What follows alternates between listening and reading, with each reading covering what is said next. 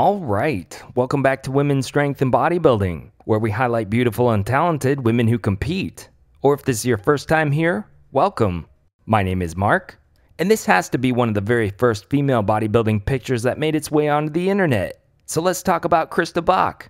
I definitely wrote this picture off way too soon when I first saw it. There's just something about the frizzy hair and the crazy eyes that almost gave her a mad scientist type of look. But that was the wrong first impression of Christa, and there's a whole lot more beauty and strength to her than meets the eye. Heck, some of it's still resurfacing to this day. Christa's best feature was no doubt her abs. She had one of the tightest six-packs to date. I mean, it's borderline an 8-pack, and there's a variation of the most muscular pose she used to do with her forearms behind the back that really showed off the size in her arms and chest. It's almost like her signature pose. It really makes her physique pop, and makes her abs and upper body look really tight. There are lots of videos out there of various men and women punching Christa in the abs. So yeah, they're as hard and as tight as they look. So Christa is from what was West Germany at the time, and she's got a lot of posing videos out there of her looking very close to contest shape. You can see that especially in the upper body, she brought a lot of size and conditioning. She almost had the Death Star delts going on in her signature pose. There's an old video of her working out in the gym, and after her set, she's literally talking about how much bigger her muscles got, to which the camera crew then proceeds to punch her in the chest. You can't make this stuff up. Such a great video. Be sure to check this one out. In many of these old school videos, Christa somehow knew what the fans wanted to see and what they might be curious about, and she delivered. So yeah, Christa had an unbelievable six-pack and overall physique. According to Wikipedia and Seratus, she's had 3 kids. So if that's true, it makes it even more impressive. This Wikipedia entry in particular has only one citation, which is a broken link, lots of grammatical errors, and also lists her height as 5'3" and 5'4" in the same article. So I'm not sure what's accurate and what's not.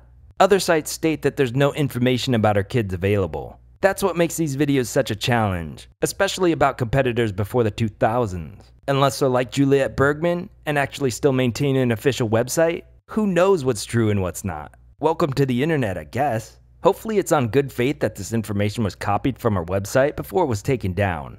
Side note, some of my viewers hypothesized in my video about Lisa Auckland that Lisa's six-pack wasn't as defined because she had kids. There's not much to back this up, and I can't find anything out about her having children. But it sounds like in certain cases it could be believable. And maybe moms have a tougher time attaining and maintaining six-pack status than non-moms. And if that is indeed the case, and Christa did in fact have 3 kids, she deserves an award for being able to bounce back with such crazy size, conditioning, deep cuts, and washboard abs. If you can believe this, Christa's highest placing as a pro was 2nd place. She had 2 first place wins as an amateur, and here's a fun fact. She turned pro at 43 years old in 1990. According to the Guinness World Book of Records, she's still the oldest standing Miss Olympia contestant from 1994, when she was 47 years old. So how about that? Margie, you almost made the Guinness World Book of Records. Like this video if you think Margie should come out of retirement just to beat Christa's record. So let's get into Christa's contest history.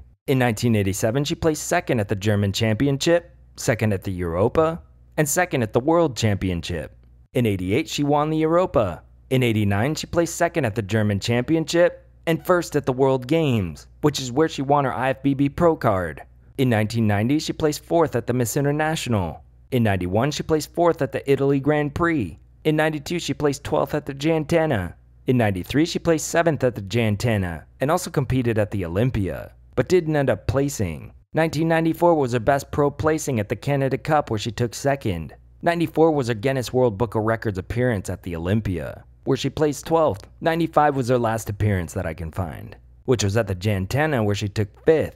So, just like Paula Suzuki, Christa had some wide gaps in her placings. I mean, you take a look at how incredibly huge and shredded she looked in these videos where she's getting punched, and it doesn't quite add up, does it? Especially considering that she didn't start competing until she was 39 or 40. My only thought is that she might have been holding on to more water weight in the older videos, and maybe when she pulled the water out of her physique for shows, it caused her to lose a lot of the size and flatten out on stage. She was just from the wrong era. Because if she had this look today, she could get a huge social media following. There are so many competitors that are in great shape and look incredible on social media, but their physiques just aren't suited to dehydration or rigorous contest prep. And even though they look unreal on Instagram, They don't end up winning shows or even coming close. It's possible that Christa fell into this category, but since social media was absent, she had to stick to video and printed magazines instead. About a decade ago, I remember seeing on the Women's Physique World website that Christa, who was well into her 50s, was continuing to train and still looked very much like her videos, which is just crazy. We just might have another Ernestine Shepherd on our hands. Other skills Christa had were shooting and arm wrestling, and legend has it she was actually able to beat several male bodybuilders at the time. She also met Robin Parker, who got her into wrestling. So Isaiah, if you're watching this, she was a wrestler, albeit not professional, but close. Aside from all that, the so-called biography from her former website says that after retiring from bodybuilding, she pursued a career as a masseuse and a pedicurist. And that's about it on Christa. In researching her for this video and being a fan of her older vids, it really seemed like Christa got into bodybuilding because she liked being in shape and having huge muscles. She never seemed to take herself too seriously. She knew she was passionate about the sport and about her goals, and really seemed like she had fun along the way while doing it, rather than getting bogged down by poor placings. She said, "Don't waste your time judging other people, and treat everyone how you want to get treated." And those are some words to live by. So Christa, here's to you. Please like the video if you did in fact enjoy it. If you're a fan of this kind of content, and you'd like to help support what I do, I'll leave a link to my new Patreon in the description. You can get started at just $5, which would help me support these women with better equipment and tools to deliver higher quality content. Oh, and don't forget to subscribe for more great women's strength and bodybuilding content. Thanks for watching.